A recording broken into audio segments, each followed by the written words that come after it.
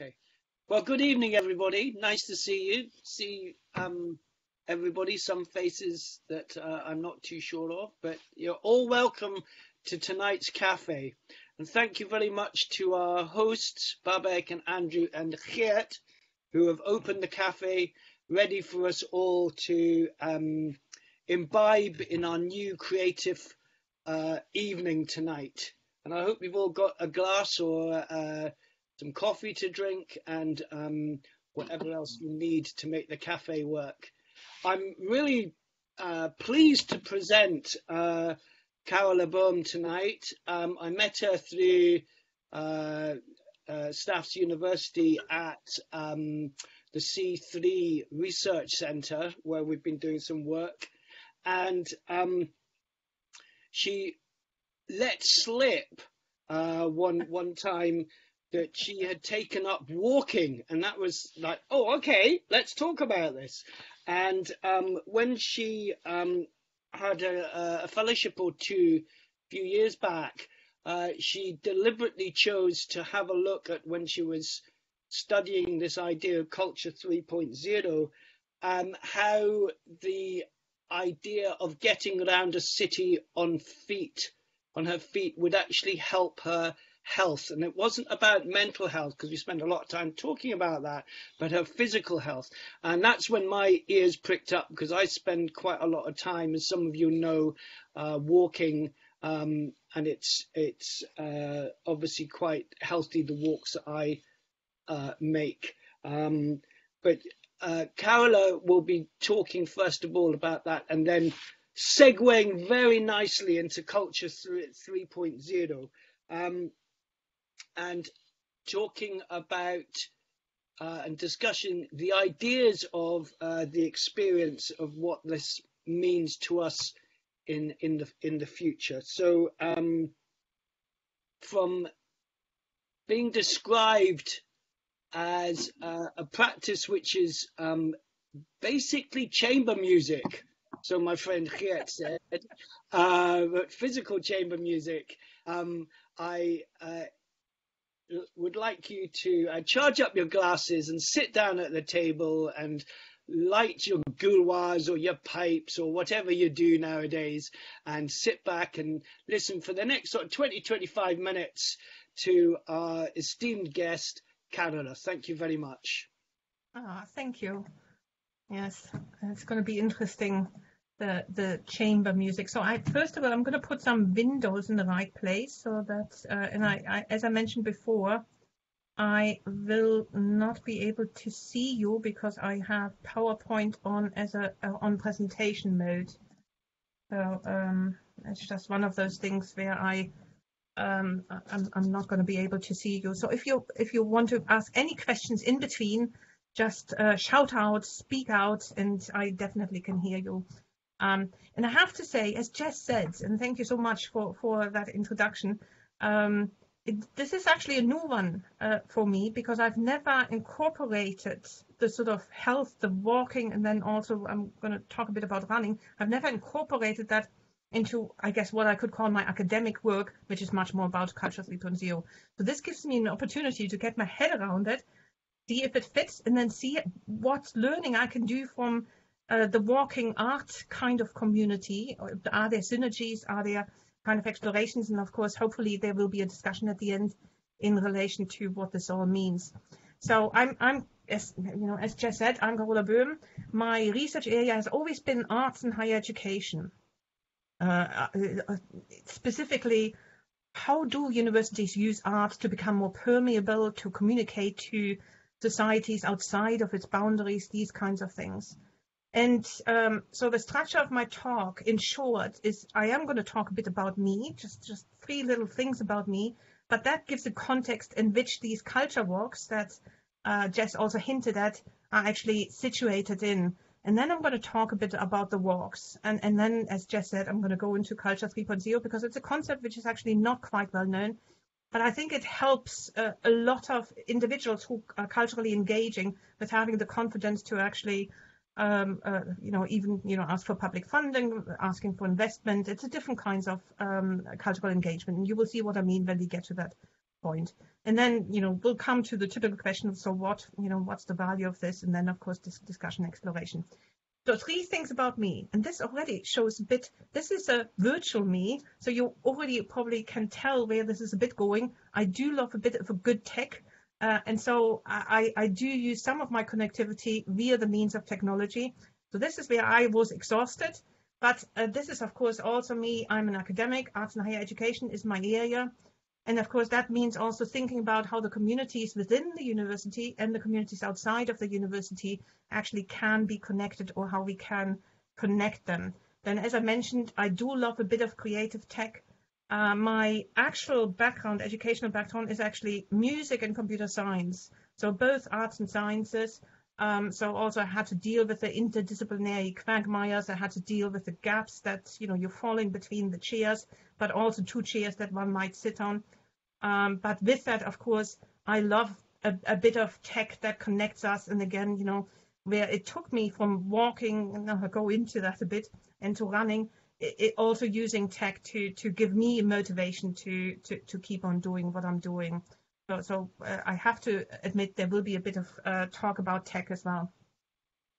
And then, as Jez said, I started my journey as there is a longer journey here, which actually started that as a young adult. I was an intensive cyclist and also kayaking and also climbing. And then I had a condition which is Hashimoto's, which is a hypothyroid condition, which was undiagnosed for 10 years until I was diagnosed. But by then I was completely overweight. My social life was completely gone. I couldn't do anything on the weekends. And so there was this long recovery. And during that recovery came that time where I said, I'm going to start, I'm going to link somehow my everyday academic work to the need to walk. And from there, I then went also on to running. And I put this slide up because I would class myself not quite as a walker. So there is a bit of a caveat, because I have to admit I love running now much more than walking. And I've never found the real love for walking, for better or for worse. It probably would be better for me if I would like it more. But I do identify myself as a runner, an ultra slow runner, and I'm known in those communities as CBDB. So that's also something very interesting. There's, of course, a whole virtual community, whole virtual connectivity there. And that sort of social networking is based on Health Unlocked. It's a system where the NHS was actually the founder of it, with a Couch to 5K, learning how to run through a sort of run-walk program with intervals of running and walking. But that is the community that helped me get from walking to walk running to running. And by the end of it, until December, I was able to run 10K on a weekly basis. And then I had some injuries because I stepped on a stone, and that's another story which comes into that. But I should actually say, as I mentioned jokingly before, Jez probably walks double fast than my fastest run. So I am a very, very slow runner. And there's even a specific style. It's the sort of Japanese slow running style of Tamaka, who's invented it from Japan. So I am very, very slow, I should say, but I would actually say I'm deliciously slow. So that's the sort of background also to the walks. But it's an intriguing one because it also means something, the motivation comes out of the connectivity, the motivation comes out of the places that I encounter, whether virtual or whether real, and that will feature in some of the slides as well.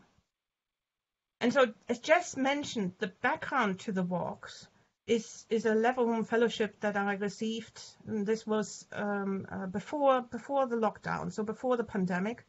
And the basic question for me was, why do we need university housed art schools? And of course, I always had an intuition of why we need, arts departments in universities, but I wanted to get the evidence there so that we can justify it better. Why it's so important for us to have arts degrees, arts centers in universities, arts provision in universities. And the idea was to go to 2 places that are famous for that. So Turku and Tampere in Finland and Aarhus in Denmark. And I managed to stay 2 months in Finland for this work. And of course, I did typical things like structured interviews and literature reviews, but that's not what I'm going to talk about. I'm rather going to talk about something else. But I should actually say that the second trip, Aarhus, I actually had to flee Aarhus in Denmark back, because the day after I left, I suddenly had to book my flight back. Denmark went into the first lockdown. So this was slightly disrupted through the pandemic, but it gave me a sort of different perspective, which is actually quite important. But as I said, for this kind of research, the basic background to it is, of course, this notion that arts and culture pays dividends. And as somebody who's there on Hanley is the CEO of the Arts Council in England, actually, he said sustained strategic approach to cultural investment pays big dividends in all of our lives. And then you have, creativity, learning, feel-good, innovation, play-shaping, enterprise, and reputation. These things are probably not important for our context, but just to highlight the benefit of that. Because actually in my physical activities, I have to admit I'm pulling the creativity along to give me more motivation in order to continue with my physical activities, including running, including walking, including other things. And of course, the one thing that people sometimes forget to mention is that culture and arts is linked to innovation. So you can actually, there's evidence that those cities that have the largest numbers of people engaging culturally in arts are also the ones which have the biggest sort of economic growth, the biggest economic resilience, if you so will. So of course, culture and arts builds capabilities for innovation. It's linked with these innovation systems because it questions one's beliefs and worldviews. You can get acquainted with cultural diversity. You learn to appreciate transformational impact of new ideas, and of course it builds new expressive conceptual skills. So that was the basic background to this kind of research. So it's much more on the arts and culture side, but you will see where it goes. Just one last quote before we leave that standing to the side. This is Luigi Sacco, the bottom quote, which I really like. Culture is a social software needed to manage the complexity of contemporary societies and economies and all of its manifold implications. And of course, we can almost see that, how that worked out in the pandemic, because, I always say that if governmental policies kept us safe, it was actually arts and cultural engagement, even online, which kept us sane to a certain extent. So let's go to the walks. And as I mentioned, the idea, and I should actually, and I am going to do that just now, I'm going to, in the chat, I'm just going to bring you up. In the chat, I'm going to, if I can find the chat, like here. Oh no, I probably have to do it afterwards, because if I'm sharing, oh, here's the chat, yeah. I should be able to send it. So there is a Twitter thread for later, so you can use that for later, or can just copy it just now.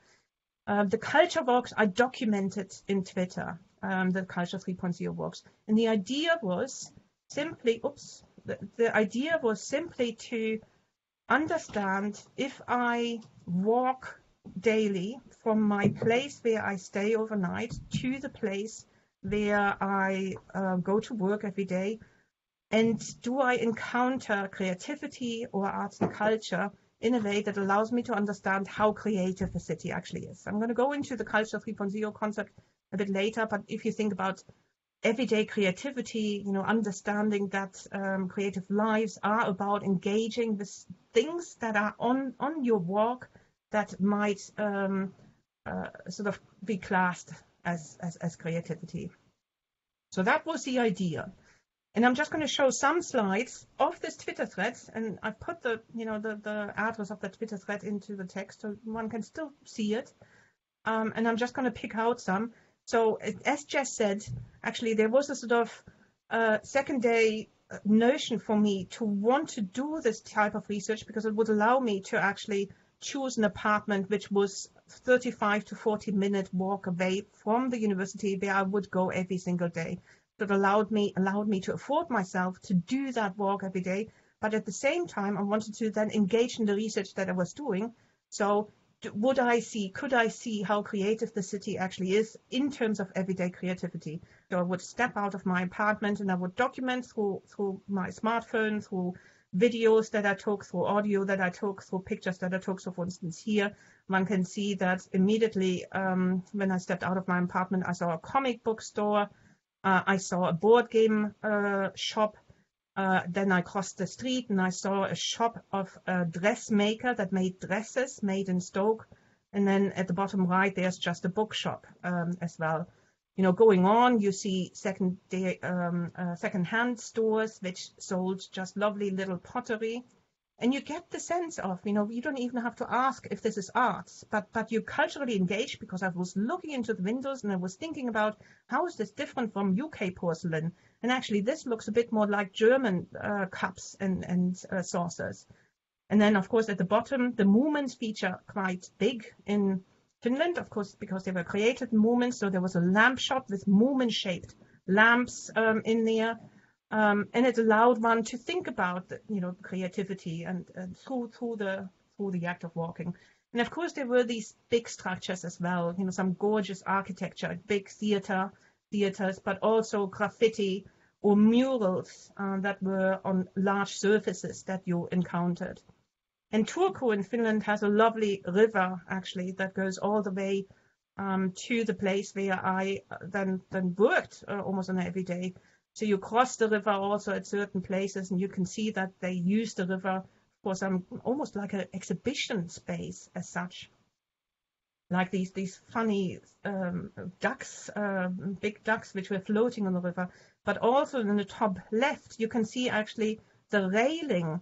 And in the Twitter feed, of course, you can look, you can click on one picture and it goes a bit bigger. But you can see almost that the railing is made out of glass panels. So it was actually beautiful. It gave you this sense of safety while you were walking across it, but at the same time, the transparency that allowed you to see through that. So all of these things you could pick up, and you could also ponder while you were walking about things like the connectivity between these places. You know, how do you connect that place? And Turku had an integrated transport system from scooters to bikes to a funicular to the buses to a ferry, and all of it was actually provided by the city transport organization Föli, which was actually owned by the city council.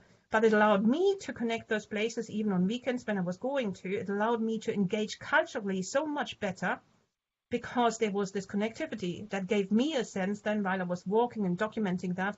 That's the lived embodied evidence and experience that transport matters for cultural engagement. So for my work, that was quite crucial.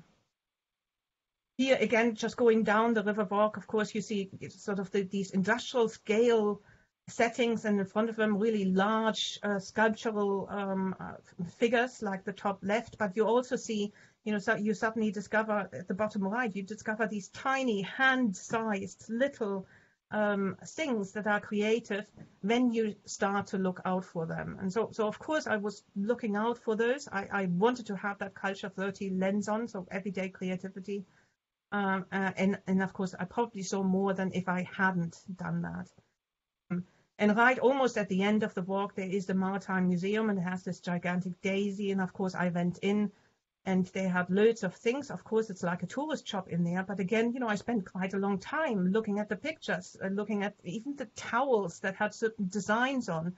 And again, in a sort of different kind of context, you would ask, well, what is this art? But, you know, this is where we're going to go to, because I think this is where the Culture 30 concept comes actually in.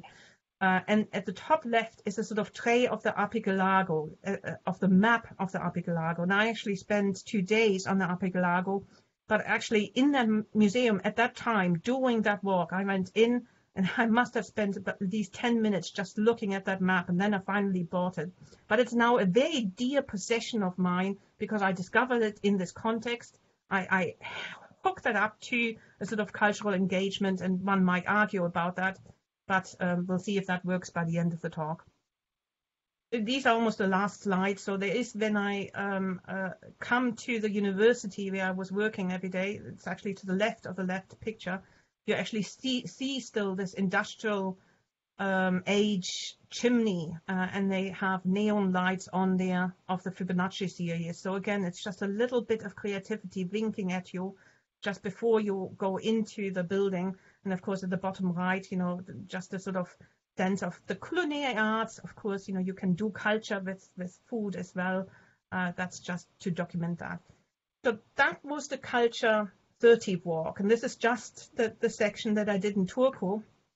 And it allowed me in a 30-minute sort of time span to understand how policies of the local authority or of the government have influenced this city's creative prowess, if you so will, or cultural prowess. And so I'm going to go in the next section into the sort of Culture 3.0, because I think it's quite crucial to understand it in this context. And I want to understand it in terms of my walking and my running as well. And that's hopefully, I'm pretty sure that this community and the discussions that we've had has already helped me with that. But in short, this is a concept that Luigi Sacco put forward. It's quite new. And Luigi Sacco is an Italian professor of cultural economy. And in short, if you think Culture 1.0 patronage, Culture 2.0 copyright, Culture 3.0 co-production, you're probably right. But let's delve into it a bit, because there are some nuances in there that are really, really interesting. And of course, on this slide, you can also see the sort of focal centers, with Culture 1.0 being Europe, Culture 2.0 USA, but I would say UK as well, and Culture 3.0 Asia. So this image just shows very, very clear what we can imagine of Culture 1.0. It's a sort of classical patronage. And with the classical patronage comes limited audiences. You've got gatekeepers. So the cultural offering is determined by a patron's tastes and interests. There are no structural markets. And of course, it has what we call value absorption. So the money invested in putting this on has to be created elsewhere. And of course, that's why we call them patrons. They might be magnates, they might be industrialists, they might be aristocrats, but they make the money elsewhere and they put it to place to put on art. But of course, I should actually emphasize that it's not just historic, it's happening now as well. So you could see the BBC Proms or a classical concert, piano concert, also as a patronage model. It's just that the patronage is not done by the aristocrats, it's done by a public, for instance. So you have public patronage, for instance. And in Luigi Sacco's system, that's Culture 1.2. So here's that 1.2, 1.3, and these kinds of things. I should also note quite often I've got a bit of a Stoke reference, because of course I'm based in Stoke-on-Trent, the potteries, which makes a lot of ceramic stuff. And the sort of Culture 1.0 example that I have here is this decorative plate, which was done by Kirby for a patron who wanted it. And you can see that there's money made elsewhere, and there's no other purpose to it. It's not utilitarian in any way. It's a Culture 1.0 type of plate. Moving on to Culture 2.0, we of course see here that suddenly we have technological innovation. So if you think film industry, music industry, you're absolutely right. We've got technological innovation that supports mass production. So the copy, paste, we can copy things, digital reproduction, unlimited reproduction of creative content. And we have suddenly very large audiences that produce a significant turnover and profits. And of course, the examples here, of course, David Bowie representing the music industry, Star Wars representing the Hollywood, the film industry. And this is a train. I'm living just outside of a train station, actually. And then on the top right, you've got the sort of more contemporary type of Culture 2.0 with augmented reality. So this was Leviathan. You can almost see the audiences behind this veil, and they have 3D glasses on, and they see this veil swimming between them. So you do have very large audiences. You do produce significant turnover and profits. And of course, if you think about it, many of various government strategies are all hung up on Culture 2.0. And that's what I actually suggest, that Luigi Sacco has always said that Europe is being held back because it's hung up on Culture 1.0. So the innovation is not as good as, for instance, US amount of innovation. And he's saying it's because we're hung up on 1.0. So there's too much money going into Culture 1.0. I'm saying that the UK is hung up on Culture 2.0. So basically our UK government wants to build the next Hollywood in London, basically. And I think that's great. It makes a lot of money, but it's not the future. So it's the present. It's not the future. So now we're going into Culture 3.0. And I think Culture 3.0 is really crucial also for walking arts, or arts and walking, or these kinds of things. And that's where Jez and I started off from. This is an interesting concept, and what does it, what does the walking art community actually make of it? So Culture 3.0 is very much about co-creation. You still have ubiquitously available of production tools. So I could, of course, record my song in my bedroom with the tools that I have. I can upload it in SoundCloud, and I can use Patreon to make money from that. So mass distribution of content without mediators. You've got open platforms, like SoundCloud, like YouTube. You have a blurring of who's the producer and who's the consumer. So, for instance, at the bottom right, of course, there's online gaming. And with many of those online games, there's a lot of content produced, of people creating videos from playing them, or creating podcasts from playing them, or creating posters. And that is redistributed in the community, whether that's being sold or shared for free. But you can see that suddenly it blurs of who is actually the producer, who's the consumer, who's the artist, and who's the audience. And when does an artwork start? And when does it end? And so there's also instant diffusion and circulation. And I should actually emphasize the picture on the left, because there's always this notion that Culture 3.0 has something to do with technology. And yes, it's made easier by digital technologies because it creates that connectivity. But you can have Culture 3.0 completely without technology. So on the left is the Lost Carnival, which is a sort of festival, which I actually experienced in 2017. So it was a 2.5-day outdoor festival, and yes, it had dance, it had music, it had storytelling, it had circus art, and of course you could go only there for 2 days, but if you stayed there for 2.5 days, you were part of the narrative. So the audience was woven into the storyline that you could only understand if you stayed there for 2.5 days, and you had right at the end, almost like you were part of a whole book, you were characters in the book. And there was a whole conclusion at the end of it. And that's very much immersive. And of course, that's very much Culture 3.0. And of course, at the top right, and this is me now again as a sort of physical being, by that time, where I was taking that picture, I went, of course, from walking to running. And as I mentioned, in December, I stepped on a stone and I have a sort of metatarsal fracture. So I moved to the indoor rowing community, which is a whole nother story. But I identify as a runner, so I hooked up my tech in order to row a runner on this virtual environment, which is Swift. And if you look really closely, there are some runners right at the back end. So I'm obviously faster in the digital world than I am in the real world. But there is a sense of community in there as well. There are people who can chat. There are people you can connect. And of course, there's a sense of beauty. And the world that you run through or walk through, loads of people are walking these on treadmills as well. So you get a sense of connectivity. It's a different kind of sense of connectivity in place, but it is a sense of connectivity. But going back to this Culture 3.0 kind of context, and you can imagine that social media feeds into that. Co-production is often being seen as much more democratic because now everyone is on the same level. Everyone can participate. And of course, there are no predetermined market channel bottlenecks. And as I mentioned, you do have that connectivity as well, the digital connectivity.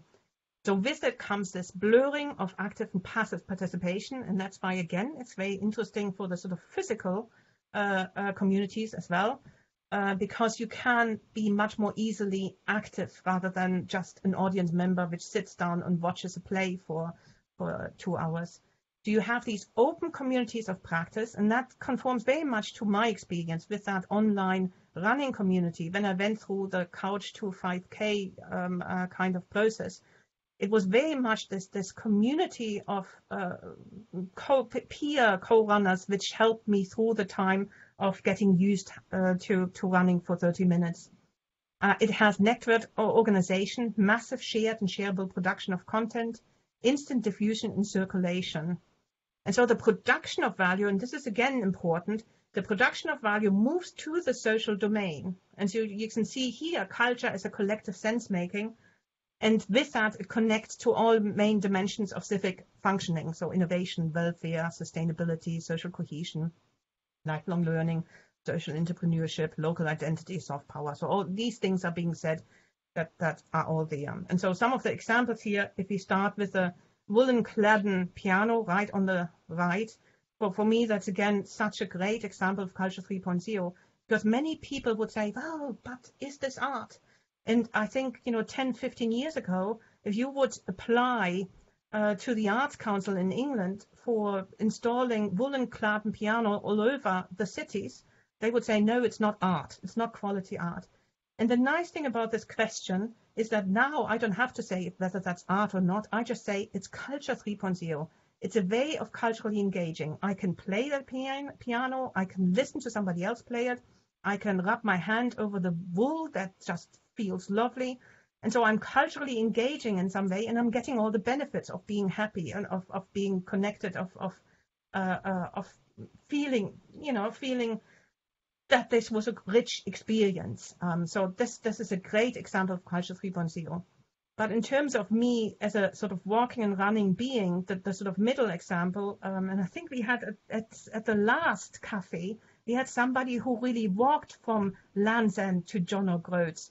And so I had to put this image in because I'm also running it at the moment, but of course I'm running it virtually. So I'm running locally in my own area, in my little routes, and I'm putting the kilometers in, and you can see loads of other people who are doing just the same.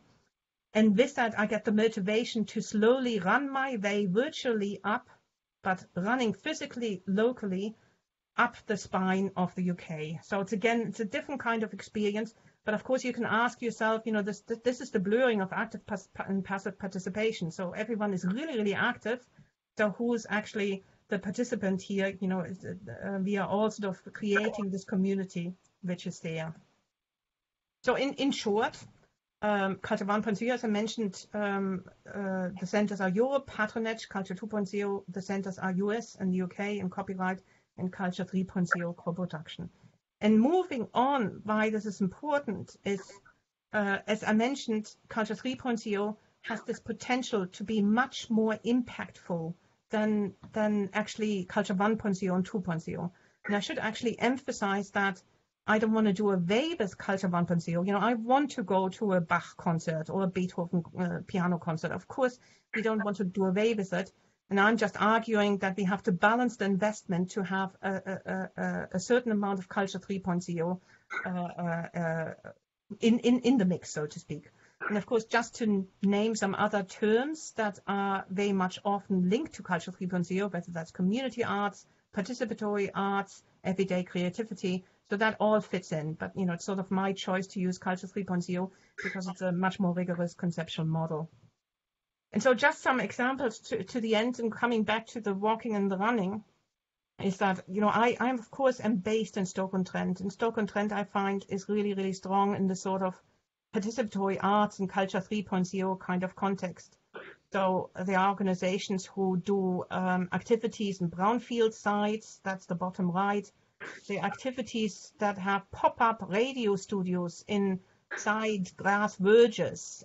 So top left is actually not a building, it's actually an open space kind of place, which is the same as the top right, where they just pop up certain creative activities in certain areas where everyone can participate. And again, the nice thing is it's not about quality, it's about engagement. So, for me, it's a cultural 3.0 kind of engagement. So as I close, the question, that's the main question for me, of course, is, okay, so I've just engaged in now 3 years of beginning to identify myself as a much more physically active person than I have for the last 10 years, so to speak. So I identify myself as a runner, and but I connect online and virtually through that. And of course, I'm also digitally creative to keep my motivation up. So the spine, the end-to-end jog on the left, but also, this various Outback 10K routes. That was me buying an app, deleting everything that the map gave me, and just giving me the 10K routes. And there is a bit of beauty engaging in this potential of running for me, this potential of the excitement that you have when you discover something digitally, and you're going to then experience it physically as a run, or as a walk for those who walk. This is again just an image of me now moving on to rowing a runner, because by the time in December, as I mentioned, I couldn't run anymore until I'm now ready to start again, but I probably have to do Couch to 5K again. But again, the beauty that is in these spaces, and they're not like the real world, but they do connect you. There are chats there. So I have to say, enjoy that much. And of course, I can live through that in a small way that I can't in real life. So this is actually the North Coast Virtual Challenge, 500 Challenge, which goes alongside the whole North Coast. Now, in my younger years, I wanted to cycle it, and I never got around to it. And then I got my condition, and as I said, until 3 years ago, I couldn't walk longer than 30 minutes. That was my limit, and my back was killing me. So that was my limit. So I knew that the North Coast Challenge was completely, utterly beyond my ability. But as one of the things that I did during various lockdowns is to sign up to this virtual challenge and run again locally. I run locally and I put the distance in, and I see that because it's hooked up to Google Satellite and Google World Map, and I experience the places that I would run through if I would run it there. And for me, there is a real joy for that, and that joy gives me the motivation to run. But of course, I'm running locally. And running locally, of course, I then also engage creatively, like I see these little things like this fairy house, which is part of my run as well. So in conclusion, I think for me, but I would love to hear your thoughts on that, because I'm coming sort of to the conclusion that it's not just about how Culture 3.0 is my city. It's for me personally, it's almost like how Culture 3.0 is my life.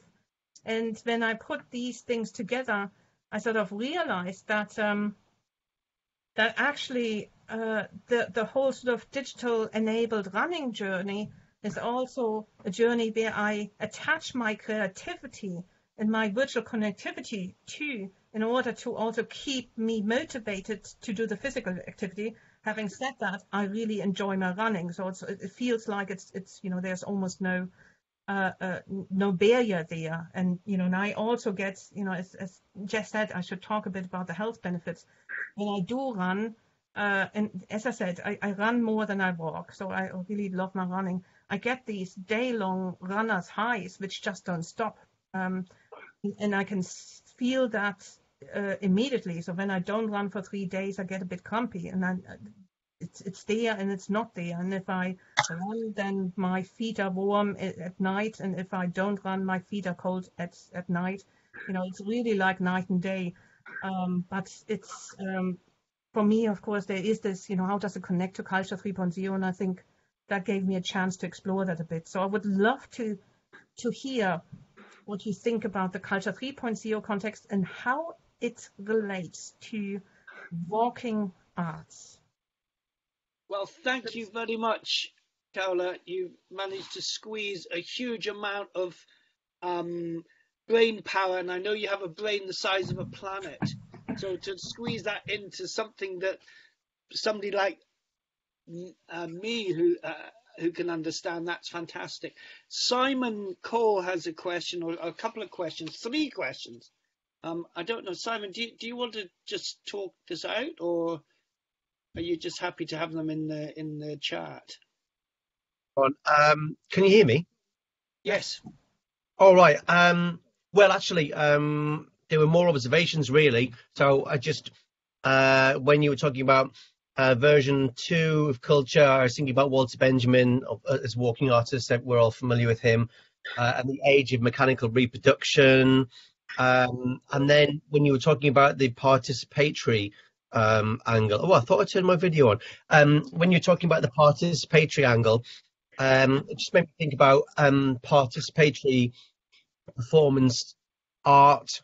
And so I guess I was just, when you were talking, I was just, light bulbs are going off about different labels and definitions and Venn diagrams. But then lastly, also, you know what you were talking about, it's been really on my mind lately when I was thinking about all the different things that I do, and I've always struggled to kind of knit them together. But now I kind of see it almost as the German concept of the Lebenskünstler, which is that the way you live your life can be like a sort of form of art. So I'm fascinated by that idea, the last slide you left us with. So can you say a bit more about this idea that almost like everything you do in a way is your art? Yeah, and and that concept is, for me, it's the quintessential thing of Culture 3.0, because you have this notion of just how can we make our everyday lives much more creatively. That's about it. How do we make our places more creative? How do we live more creative lives? It's as basic as that. And we do have actually, and I didn't put it in. We have one colleague who I respect so immensely, and Jess might know her, which is Anna Francis, based in Stoke-on-Trent. And she actually is a community artist, she would say, until she encountered this Culture 3.0 concept. And she suffered for the last 20 years, as many community artists did, because it was perceived to be a lower art form, and it wasn't really funded as much. But she actually got a community together, and the community persuaded the local authority to hand over an old pub. And then the community, they did everything together. They co-create everything together. They didn't know how to create a business plan. They got an expert in that taught them how to do a business plan all together. And they created an event which was called Learning How to Do a Business Plan for Those Who Don't Know How to Do a Business Plan. And they all learned together, and they created a business plan. They got the money for renovating it. And they're designing it with an architecture. They identified an architect that works with them, for them to be able to co-create the design. So this notion of co-creation, but this notion of we don't just want to consume art, we want to be part of the process of living it and living much more creatively. So I think that fits so much into what you're saying there. And I think some of the things that you mentioned also in terms of participatory performance art, that of course is very much linked to that. And with that comes, of course, suddenly the resurgence in outdoor arts. Now, of course, outdoor arts in the UK has had a massive increase during COVID, simply because of social distancing and these kinds of things. But I think it also sped up our understanding that outdoor arts is, from my perspective, is very much Culture 3.0, because outdoor arts tends to go where people are rather than people have to come where the art is supposed to be. So it's taking it completely out of the institutions, which in some ways strangle some of the art to keep it inside. So there are things going on which are really interesting that I find are easier to class as a sort of different way of culturally engaging. And it sounds like the sort of the living artist, the Lebenskünstler, these kinds of things fit in really, really well, which were niche until some time ago. But actually, when you look at also how young people identify, and they have an alternative identity, they have online, and they live these identities, then we see that there is a step that is happening there. And sometimes we don't recognize it because it's so digitally distanced from our cultures when we grow up, but it's happening digitally enhanced, certainly. But there are loads of things that happen not digitally enhanced that are along those lines as well. Yeah, fascinating. And of course, Walter Benjamin, of course, Age of Mechanical Reproduction, that was the beginning of Culture 2.0. Yeah. Great. Thank you, Simon. That's some very good observations and questions to get it going. Anybody else?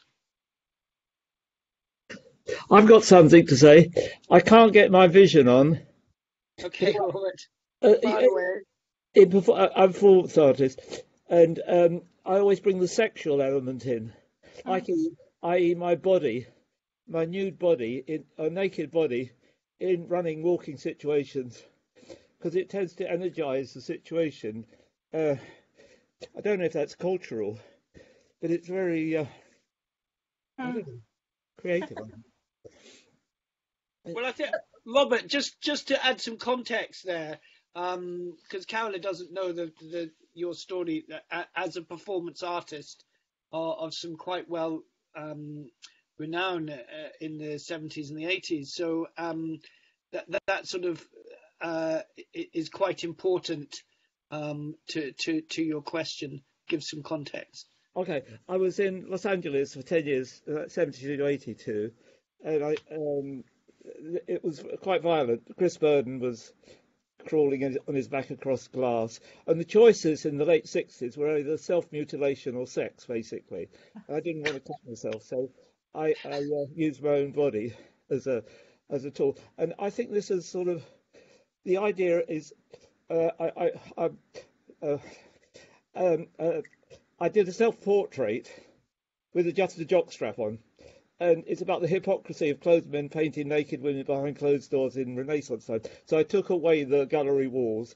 I got thrown out of art galleries. I got screamed at McDonald's. But it's just basically breaking down preconceptions. And it's kind of, in a way, sort of situationism that we own everywhere we go.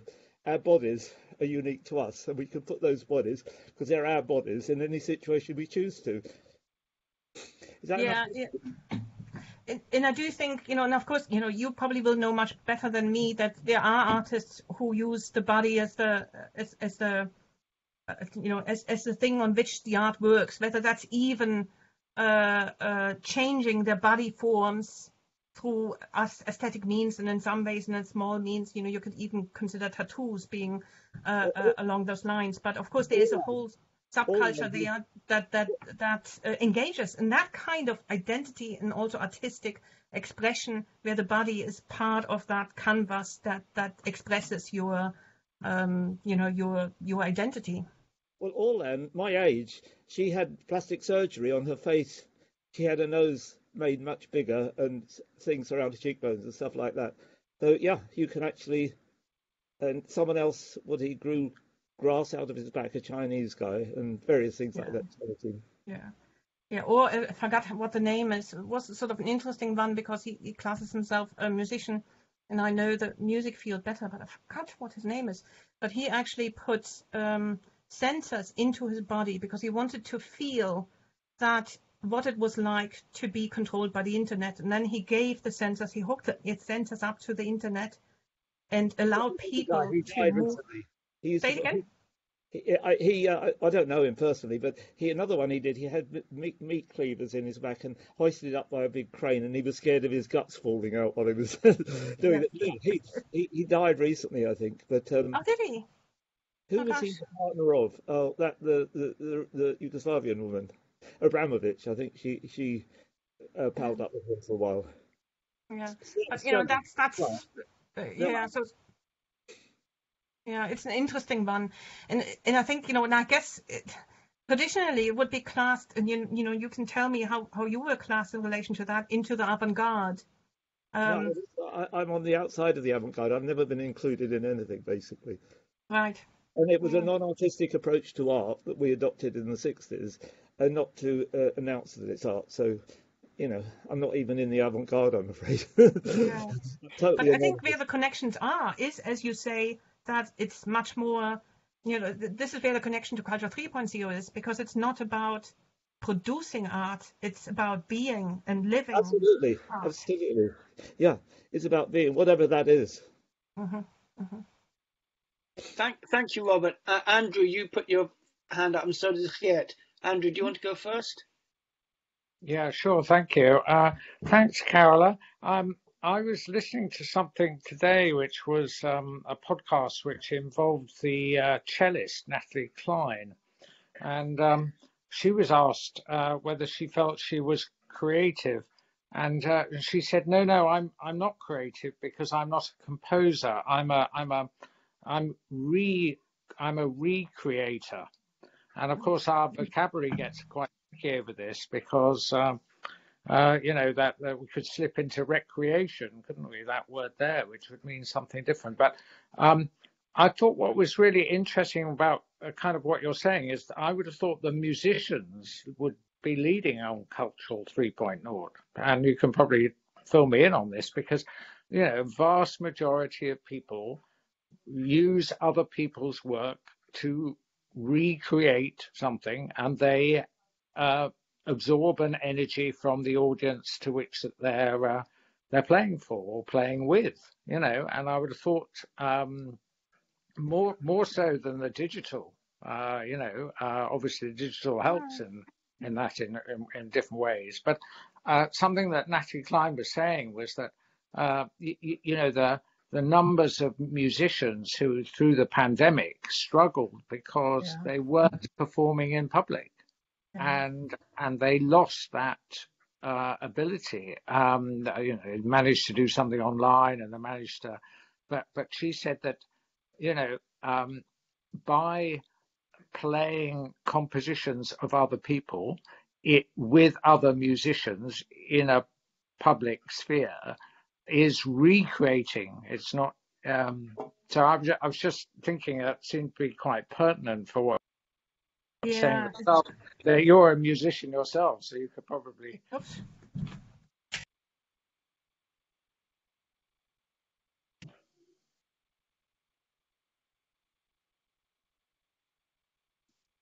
We can't hear you, Carola.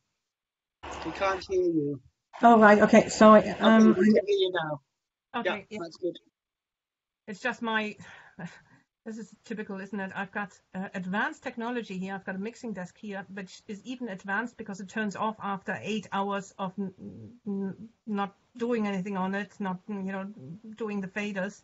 And then it thinks it can turn itself off, which of course it can't. So, but I was going to comment on that because I think it is interesting. This discussion about interpretation or how much creative input you have as a performer when you interpret somebody else's piece. That is quite a long-standing discourse in that area. And I do think you're right that actually the consciousness in the music field is quite there because we've had these discussions for longer.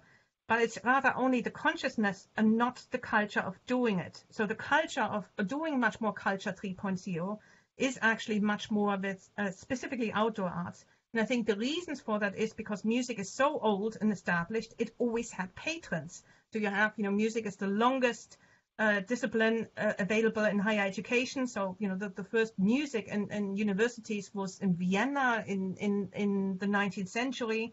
So a music practice in academia, whereas of course dance, we only started to have dance in universities, recently. So it has the longest patronage model in higher education, but also in terms of the big institution, concert halls. It has the biggest, most expensive institutions that hold it back into a culture 1.0 model. Whereas of course those arts, whether that's you call it community arts or, music therapy, that had to grow in the cracks of where funding was available, they started to rather flourish in the areas of where they could just co-create and co-participate. And that's, quite often it was outdoor arts, which struggled for a long time and only in the recent decades was perceived to be a substantive, worthy of investment kind of initiative. But again, you look at the taxonomy in the Arts Council of England, certainly, and you can see music and dance, but you look for outdoor arts, it doesn't appear, so that there are still these struggles. And I think the struggles are actually between these ideologies between culture 1.0, 2.0, and 3.0. That's really interesting. Thank you, Andrew. Geert, you're sort of desperately needing to ask a question, I can tell. Yes, I'll be desperately needing an answer, but I don't know if I'll get that. No, it's a huge question, and maybe I just wanted to touch the tip of the iceberg, and maybe extend your topic to education, and education 3.0. Also, and specifically in the perspective of outdoors education, related as well how walking arts can contribute to that, and how creation and the education can meet each other. I was so questioning actually the future of universities as they are now, which are very traditional and conservative institutions, as well, not only thinking about in the perspective of collaboration, immersion, co-production of knowledge, working on a more horizontal level, and bringing walking as a form of community, form of knowing and sharing knowledge, but also the possibility or the potential of technology in that, the technology that is allowing a more horizontal way of teaching, learning. I know I'm just this is too huge maybe to get into completely. That's such a lovely question. Thank you. Because actually, just today, I got confirmation that a book will be published which has a chapter on that, actually. And I don't know if Piet, you and me actually talked about that in the last meeting, because I have a concept which leans on that, which is called University 3.0. And the idea for that is actually, and I should actually say I'm passionate about universities, but they do have to change. So there is a sort of, I'm quite passionate. But the idea is that when you think about the evolution of learning, University 1.0 pre-internet is that it was teachers or lecturers who held the knowledge. And even I remember I stood in front of 50 pupils and I taught acoustics. And that meant that I held the knowledge and I gave the knowledge to my students. That was University 1.0. We were the owners of the knowledge. 2.0 is the sort of neoliberal marketized university where we packaged up the content in some form or way. But actually, we as academics inside the universities, we couldn't choose a subject area anymore. We had to curate specific subject areas. So at the same time, knowledge domains were expanding. And that meant you can't say you have a music degree anymore with a 20th century scholar, 19th century scholar, medievalist and antique music. You couldn't, that corpus of knowledge was too large. So you had to then decide, okay, so you have music performance as a degree, you have music technology as a degree, you have music developer as a degree, and with it comes, of course, for those people who don't understand it, the notion of Mickey Mouse degrees, because suddenly you have music producer as a degree or live music festival organizer as a degree. But it is because the knowledge domains are expanding. However, I'm now saying that actually we need to get away from knowledge being the central thing that universities do, because knowledge is now all around us. We're so connected. If I teach dithering again, which is a sort of acoustic term, within 2 seconds, every student could Google it and could know much more than I can convey to them. So the role of universities, and I think the role of me as an educator, is actually to curate the environment. And that comes in what you just said, to curate the environment in which this learning happens. That the environment includes the outside, the nature, that it includes the technology. And of course, we need knowledgeable lecturers and academics and professors to be able to facilitate the learning, but it is rather the environment where the focus has to go.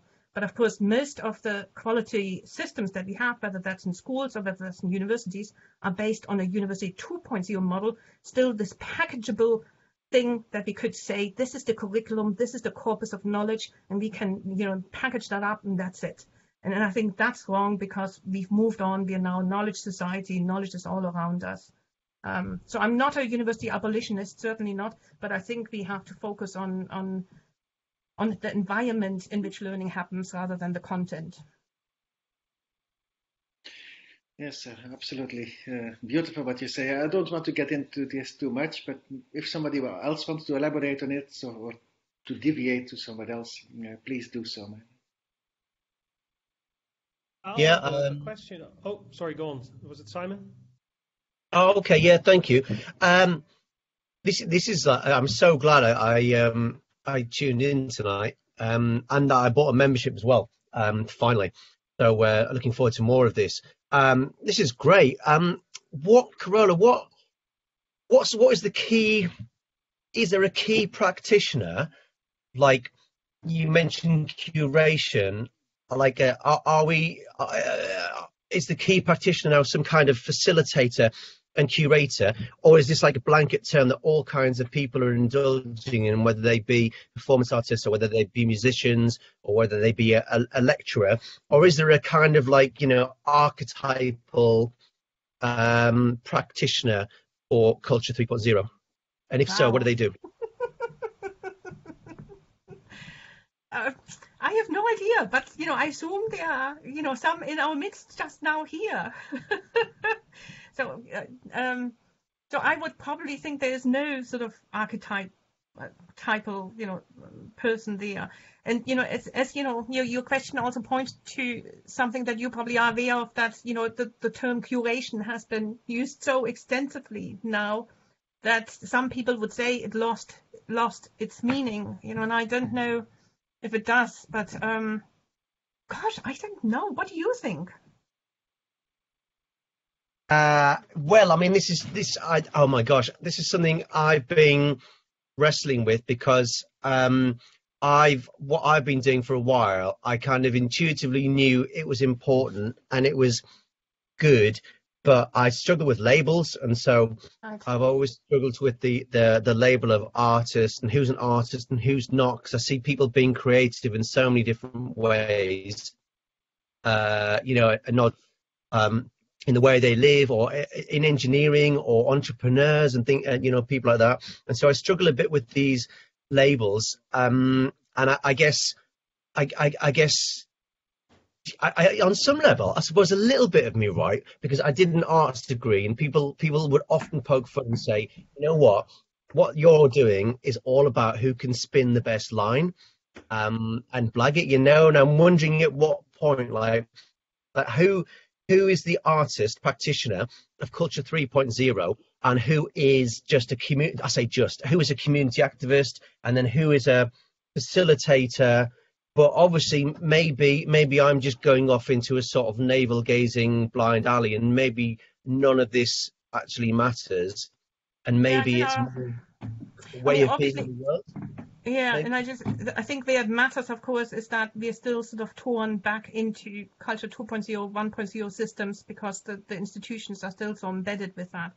But of course, if we would accept the sort of Culture 3.0 kind of thinking, then we could say it doesn't matter who's the producer, who's the consumer, and we all produce and consume a bit, and we're all prosumers in some ways, and it doesn't matter who's the artist and who's the audience, and move away from the term the artist, because we can just say we're all creative. And of course, but structurally, of course, and financially sustainably, there needs to be infrastructure to support that. And with that comes actually, I could talk about that for ages, but a sort of co-creation kind of shared ownership, whether that's co-ops or whether that's other systems. And I could even, tell you technological means to share that prosperity. And I don't know, are you actually based in Britain, Simon? Yeah, I'm in East London. Right, because I think, in some ways, I feel actually quite lucky to live in the UK. Gosh, I haven't said that for a long time. I feel lucky to live in the UK at the moment, because specifically the Arts Council has just published this Let's Create strategy, which is all about everyday creativity, without saying it too much, because of course they came from a very traditional Culture 1.0 context. They didn't even fund, youth pop bands. They didn't fund street arts. They didn't fund jazz dance. They didn't fund those kinds of things. And they moved, due to Darren Hanley, where I showed the book. He actually understood it without having those terms, but he's moving into that area. So now is really the time to push, whatever we call it, whether we call it Culture 3.0, community artists, participatory arts.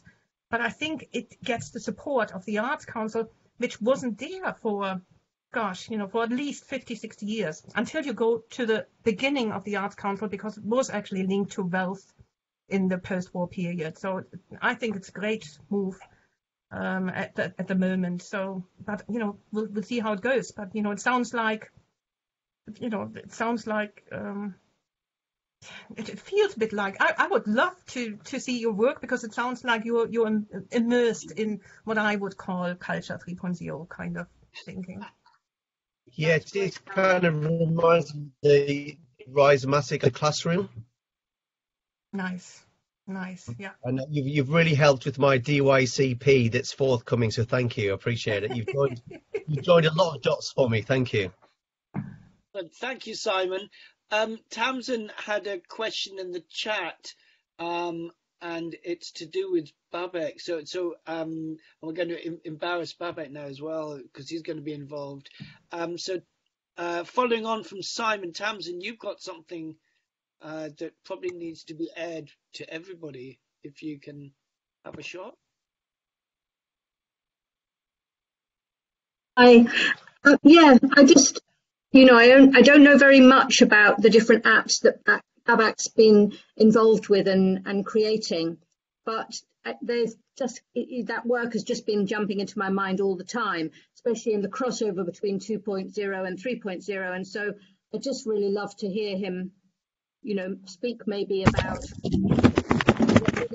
what sort of angle on this is, Babak, and how it connects. It seems to me that you've been doing something which I didn't know about, where you're trying to bring, the technology and walking together, and the co-creation and walking together, and so on. That was it. Oh, I would love to hear about that. I'm not going to steal the show, but so I'll keep it short. But Tamsin is right, and this for me comes out of a background of being very enamored with the ideas of fluxus, which has two central tenets. The first being that everything is art, and the second one being that everyone's an artist, and that is.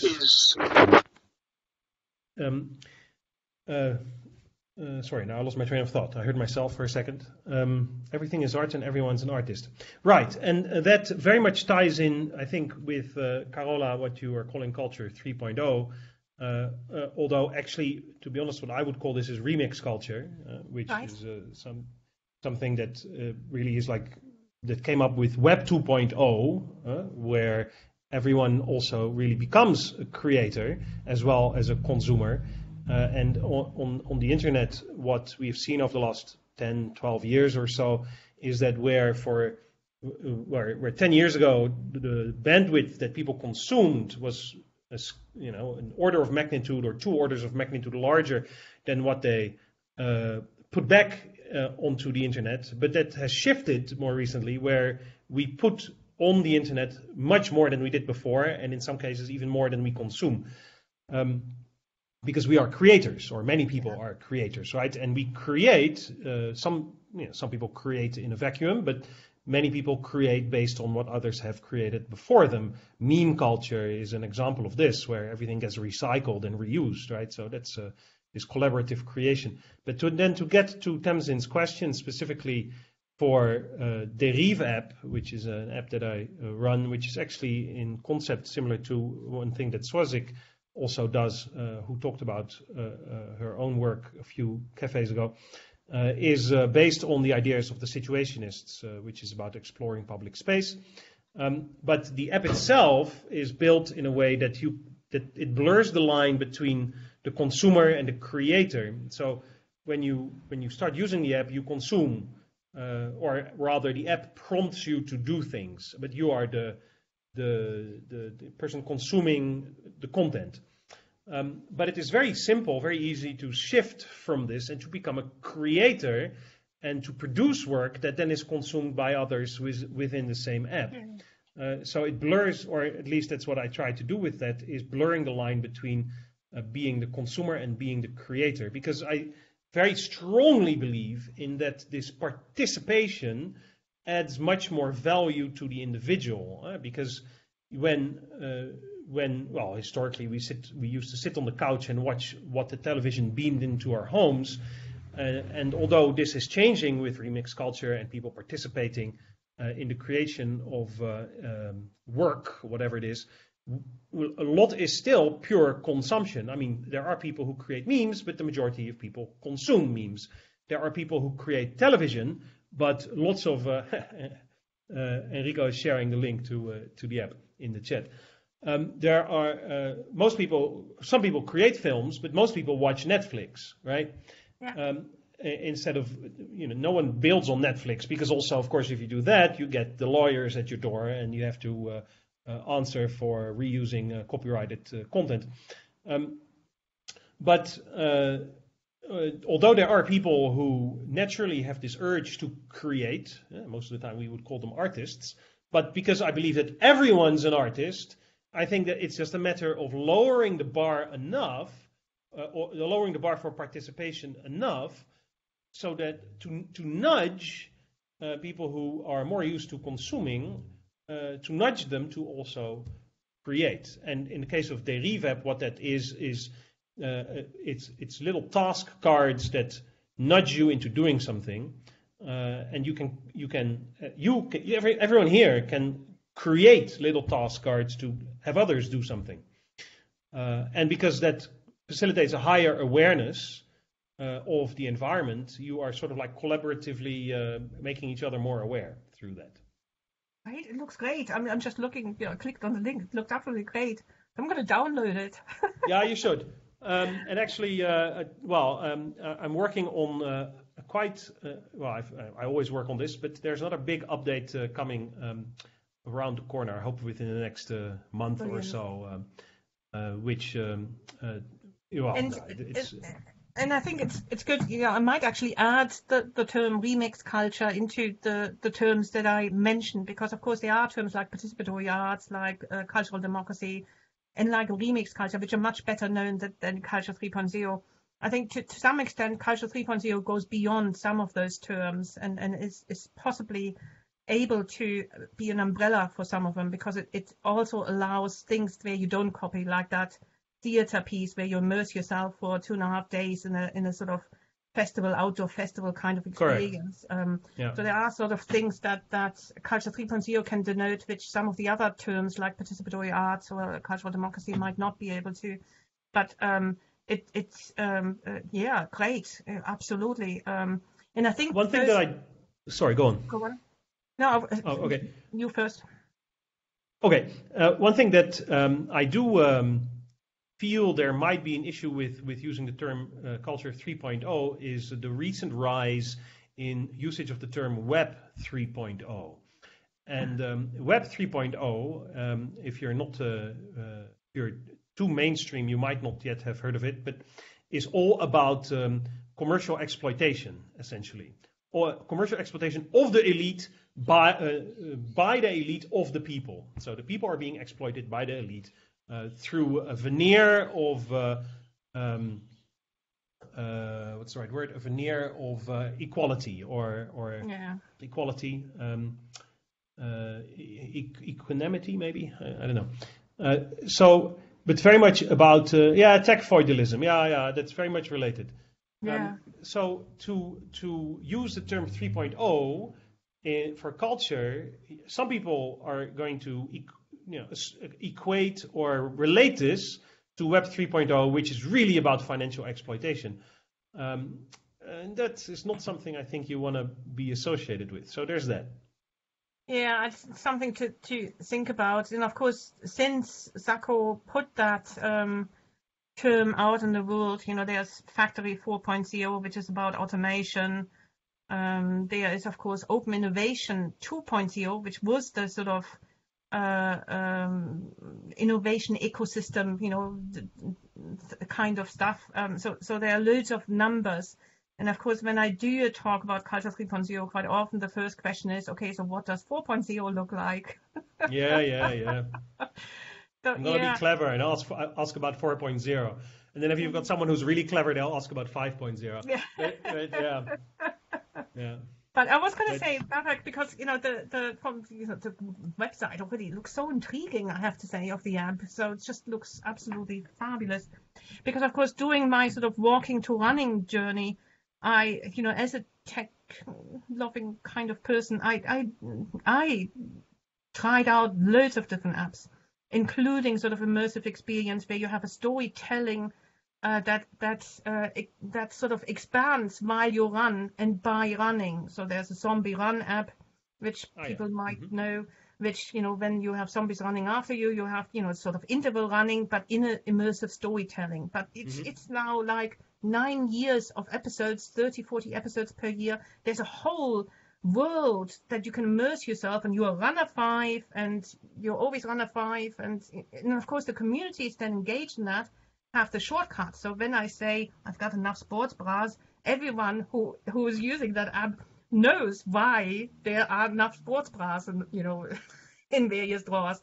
So there are these worlds where you immerse yourself, which are just, I find, delicious. They're creative and engaging, and they connect you with other people.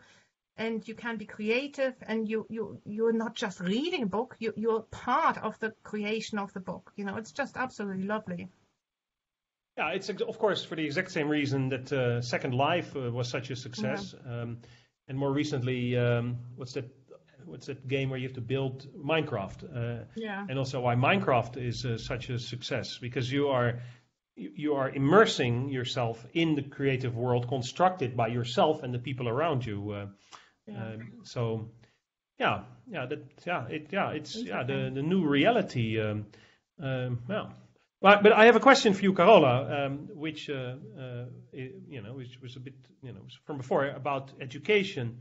I totally take your point about that learning environments maybe should be about the space or about the environment that you are facilitating, because that is what facilitates learning. I totally am on board with that. But do you think, or do you feel there might be a difference in how this works or how this can work for sciences that are like the humanities and sciences that are exact? Yeah, gosh, I think the question comes down to ideological perception of knowing how knowledge is produced, and this notion of where you stand on that. So there are, of course, I don't think it makes a difference. My personal view is it doesn't make a difference. There are, of course, suggestions. There are some sort of knowledge that you need to convey before you can actually synthesize your own knowledge and things like that. But in terms of the pedagogical processes, it's always better to facilitate the learner to learn that by themselves, And of course, there are sort of these pedagogical methods, whether that's flipped classroom, whether that's experiential learning, whether that's phenomenological learning. So there are these terms that are popping up increasingly so that I would again associate to my concept of University 3.0. I just put them all into that bag. And it's all about where you can create an environment where the learner takes the ownership of learning rather than be a passive consumer or passive receiver of the knowledge that is being given to them. Now, that clashes quite a lot also with very traditional cultures. But, I learned still in this University 1.0 way. I learned engineering, and, and that was brutal. I learned in Germany, there were 700 people in the first year. There were only 300 people in the third year, So I think that's not the solution, and especially in a time where, we have to accept that for us as humans, we are getting to the point where it doesn't matter as much as what you know, but, also this notion of, can you synthesize the knowledge, or can you know where to get the knowledge, or can you contribute to the making of knowledge by putting things together in order to create something new. So I have a feeling that it probably doesn't matter. I probably have to think about it harder, but I can see from the pedagogical methods, like this experiential learning, placement learning, phenomenological learning, they are being done by all disciplines, not just the humanities or not just the sciences. So there is something to it that even pedagogues are moving to that model, where it's much more about the individual learner taking complete ownership of the learning. They need to be facilitated by knowledgeable individuals in order to coach them towards the right direction and facilitate that. That's a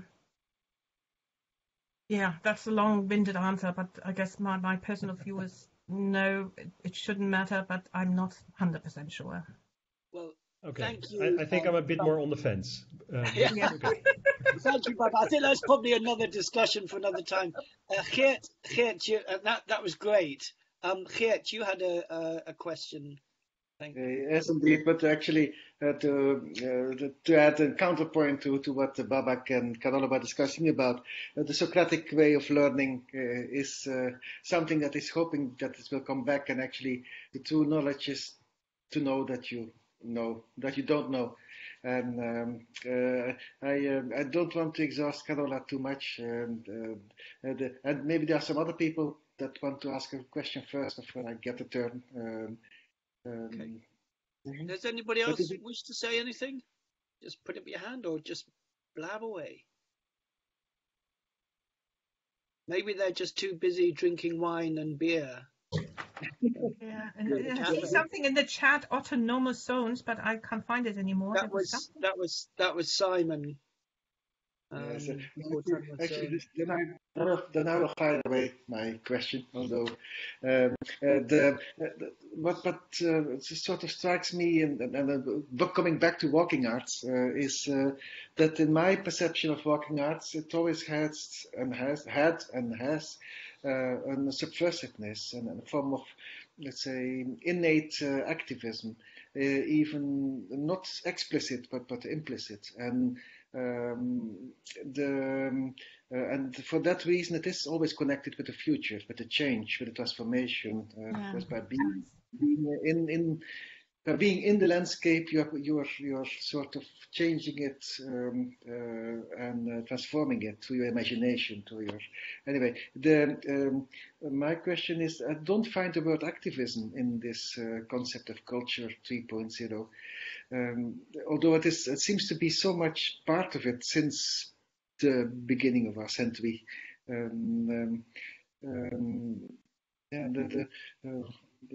Does activism is something that is culture 3.0?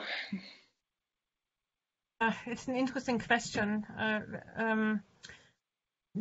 I think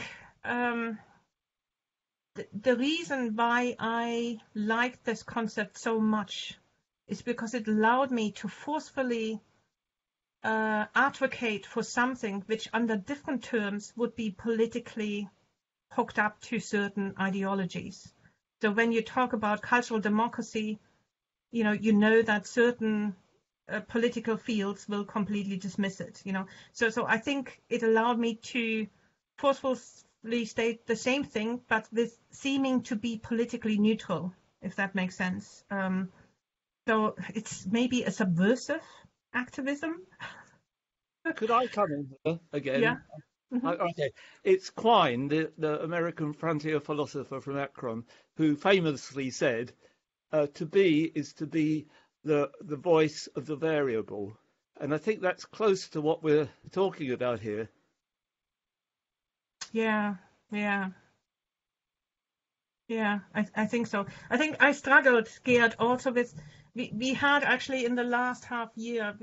I'm part of a society which looks at the future of universities, and we discussed for half a year in that society what academic activism actually means and what it could be and where it finds itself and these kinds of questions.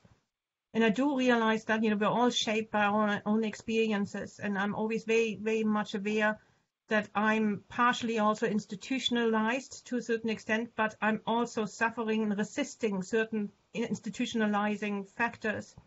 And certainly in my work, I know that, I can pinpoint what happened to me personally and professionally, which riled me up and wanted to exhibit activism, but where I took a sort of abstract notion to say the same thing and be able to propose it as something that should influence policy, but without the dangers of